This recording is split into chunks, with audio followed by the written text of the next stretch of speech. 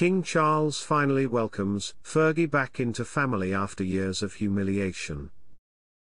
King Charles invited the Duchess of York to spend the festive period with the royal family last Christmas for the first time in years.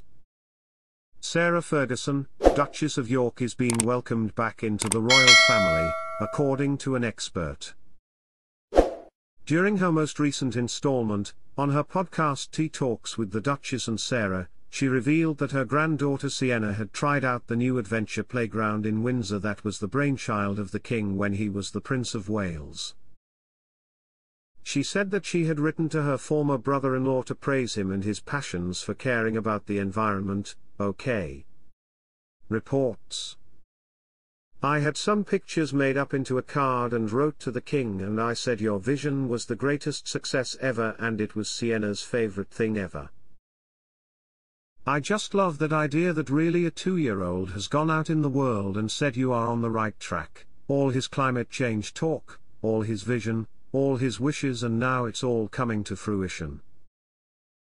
Sarah, who is continuing down her road of recovery after undergoing surgery for breast cancer, added, people are beginning to realize what an incredible force he's been to fight for nature.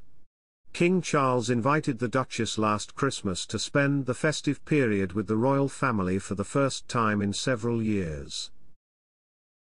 And now former BBC royal correspondent Jenny Bond claimed things have changed a lot for Fergie, as she is commonly known, since Prince Philip's death. She said he found it difficult even to be in the same room as her, after all the shame she had brought on the family, but the Queen was always more conciliatory. She added, and now King Charles is showing that he accepts her as part of the family, and has begun including her in family occasions. And that is good to see. The expert told OK, I always thought it was hard to watch the girls at big family gatherings or public events without their mother alongside. It was a silent but obvious humiliation for Fergie. But she never complained about it publicly. I find her podcast very gushing and mostly full of a lot of hot air, but there are occasional tidbits, for example about playing a big role in her grandchildren's lives, and about writing to the king. She's also been putting out some very positive messages about breast cancer and has been showing by example a strong mindset in the face of serious disease. So I think Fergie is earning renewed popularity amongst the public.